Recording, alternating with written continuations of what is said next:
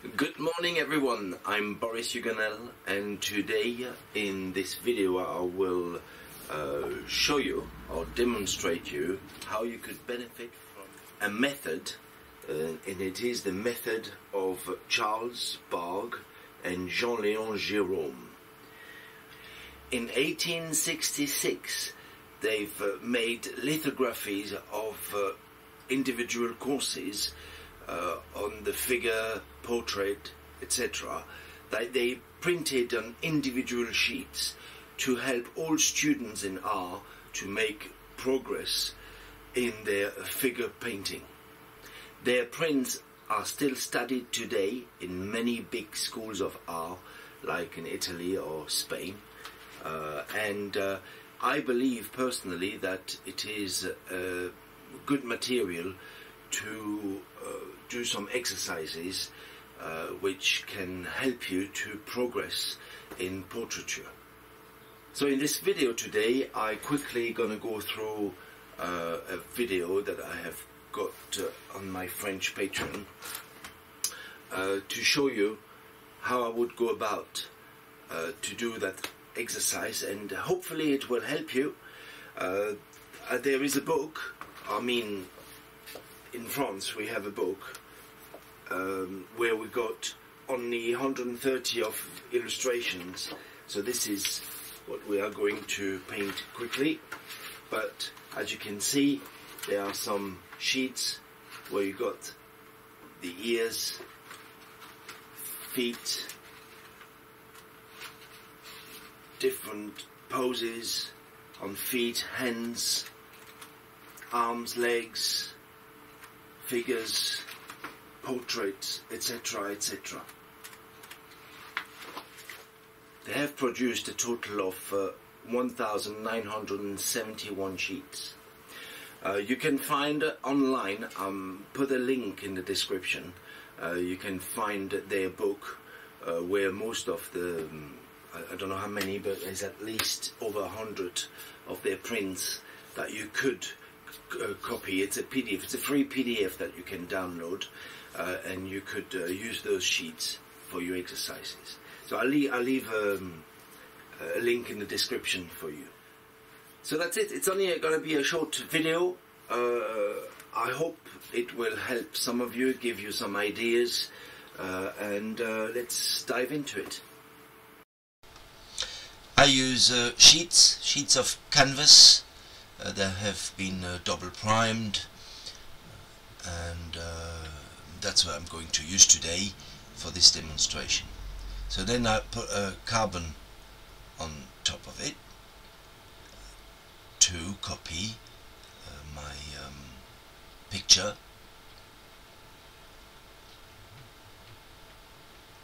So make sure that you tape this well and that the carbon sheet comes out a little bit, so you have to make sure it's really well put in place. So in case you need to retrace your steps and you lift up the sheet, the carbon's not falling out, etc., etc. So tape it very well. It's a very important step. I think this is the most difficult step of the whole painting anyway. So now all we are left to do is, with the ball pen, get the drawing done. Make sure you get all the shading as well with it in the drawing, and basically that's it. It's nothing more, nothing less than just copying what's there. If you want to use a different method, feel free. That's not the only method. As long as you got the drawing of this bust, and there we are, you see, you can see it comes through, everything's fine. And now we're going to skip to the next step. So there we have the drawing. Notice there is a light side and a dark side, and this is all about this exercise. In the book you're only going to have a dark side and a light side.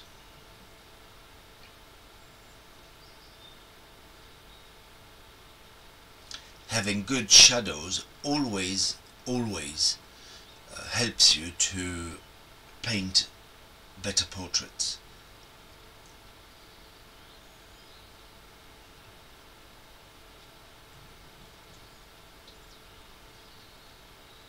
So I'm looking for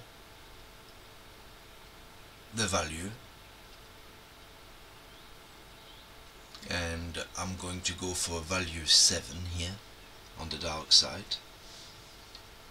So this is raw umber, and I made myself a value scale in raw umber, as I often paint portraits in raw umber first, and then I put the color on top of it. I glaze the color on top of the under painting.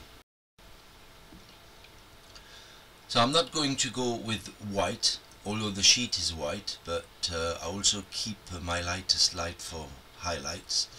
So we're going to go for the second or third light on my value scale. So 7 will be the shadow, and 2 will be the light, and then from there we have foam shadow and second light. So we are going to do 4 values. So I start with the overall color in the shadow, and then from there I will do my darkest dark, which I'm not going to take from this pile. I'm starting a fresh pile, checking with my value scale there.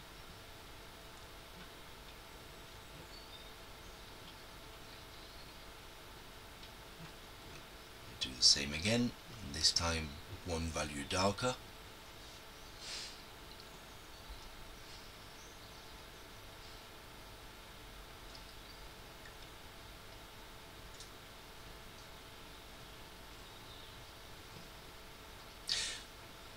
So and so forth. But what I wanted to say is that this method is very clever, and it's very important, especially for those who are still in their first stages on painting portraits, because it enables you to understand the form properly.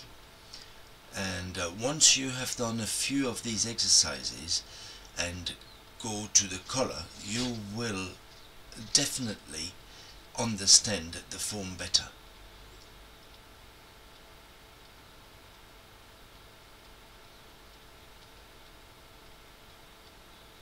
Of course, this will be important to get some volume out of your portraits.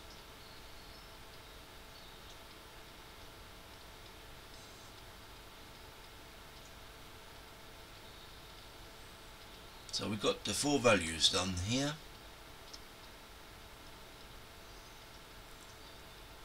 Now they are going on the board, and I will start with the overall light. So you may ask, well, why don't we start with the dark like we should normally? Well, for this reason, because it's straightforward, one side dark, one side light. I choose to do my light first because I wanted to avoid to get my hands in. I'll come back to that. Quickly here, see what I'm doing. I'm marking on top of the sheet my value numbers, and then I will get a swatch of painting to put underneath, so in case you would run out, you know exactly what paint or what value to remix. This is just an idea, because it happens, especially for the beginners, that they don't mix enough paint. They start their paintings and halfway through they are short, and they have then trouble to find the right mix again. So with this way to proceed, you'll be sure to always be able to retrieve your right value. You say you could use the value scale to do so, and yes, you could, but it's never 100% the same. So this way you're gonna find exactly the same. Make sure you paint thick. It needs to cover it. You cannot paint without paint, so it needs to cover it. Don't worry about the strokes if you lose them. It's very important to give a bit of thickness to the paint, especially on the light side. So coming back, so why I'm choosing to do this side, as you can see I can rest my hand on the right side. If I paint the shadow first, you can make sure I would have my hands in the paint. So to avoid that, I choose to do my light side first. But yes, you're right, normally we would always start with the darkest darks. Go from dark to light in oil paint.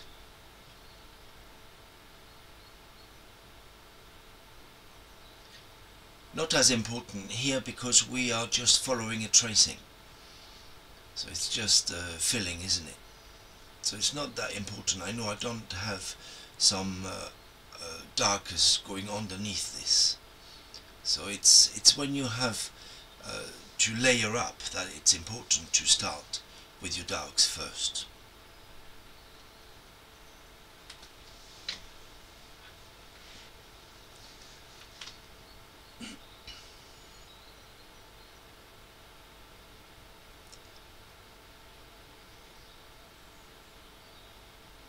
So now we've done the light side,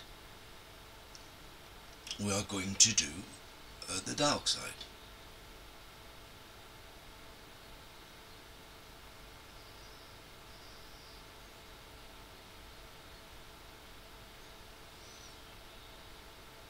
And for that, again, make sure you cover the canvas. There is enough paint. There I'm changing brush to go a bit faster.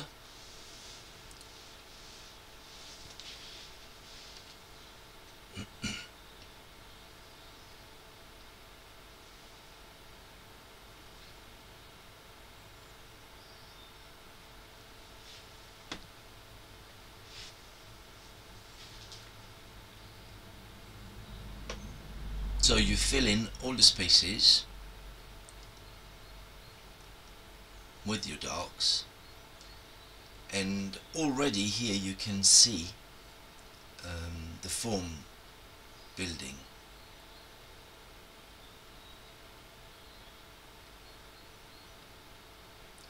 This method will teach you how to see the shadows, because sometimes in a picture or even on a model the shadow is quite subdued, so you have to squint to see the shadow and to distinguish the form this way.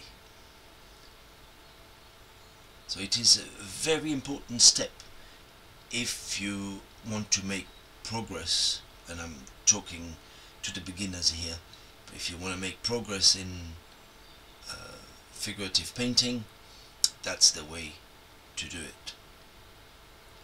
Do 100 of these, and once you start with a color it will be just a piece of cake,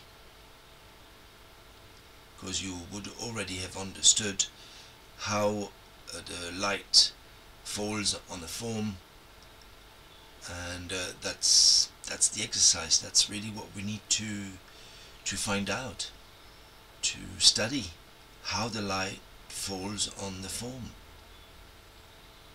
Got a shadow side, a light side, then you got cast shadow, you got form shadow, and that's all you need.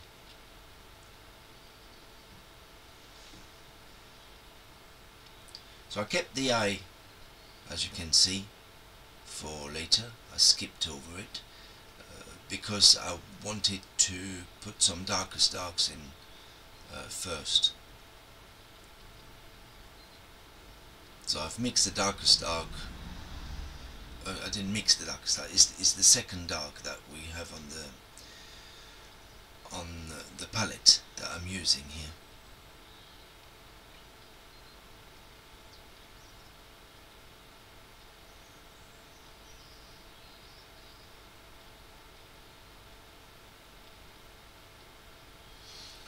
You basically mirror the other side. So where you see the shadow under the eye on the other side, you put a shadow on that right side, but a little darker. But you basically mirror one side with the other.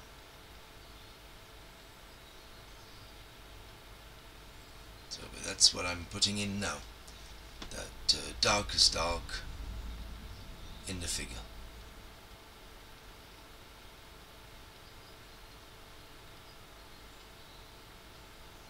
So take your time when you do this, study it, understand it.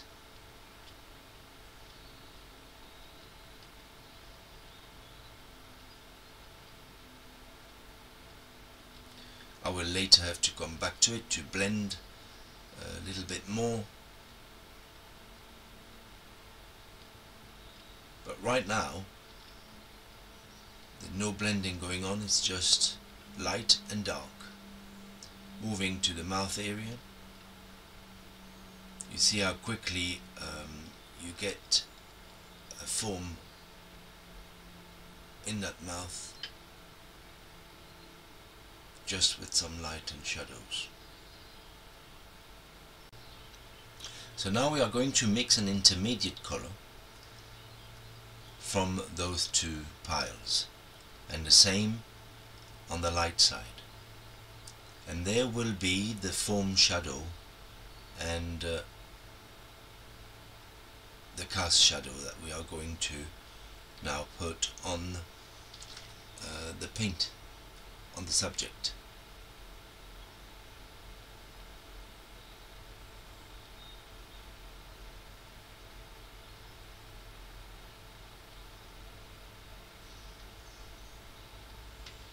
If you look at the PDF, if you download it, the PDF that I left in the description, you will see some subtle changes, and this is the form shadow that we are drawing now.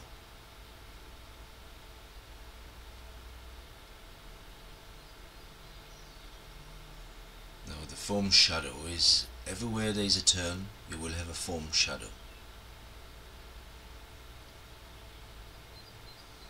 And you can see here with that close-up, as we put that form shadow just next to the dark, it gives you a volume and it gives you a 3D look into your paint. It's important to leave that stroke. Don't be tempted to stroke it many times. Don't be tempted to soften it too much.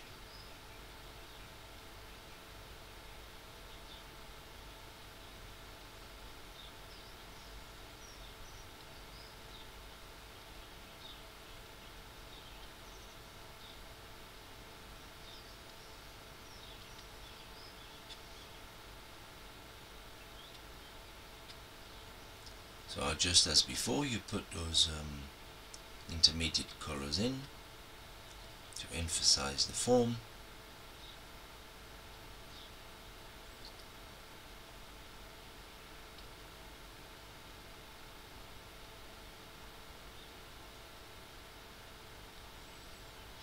Side of the mouth, very important, this one.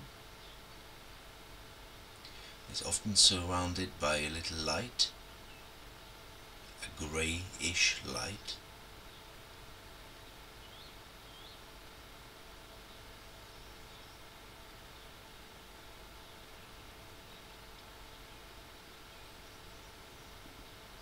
Now we put the intermediate colour in the hair. Keep it simple.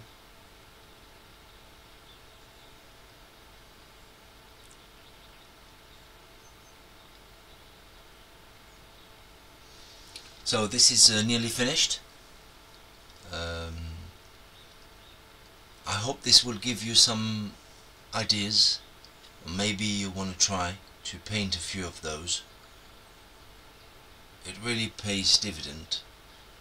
You will really understand. I can't emphasize this enough, but you really will understand the form on a portrait or a figure. So it's really important to start with that. In those schools you would paint this for months and months, if not years, before you even start on the colour. But after this stage came really good masters out of that of those schools.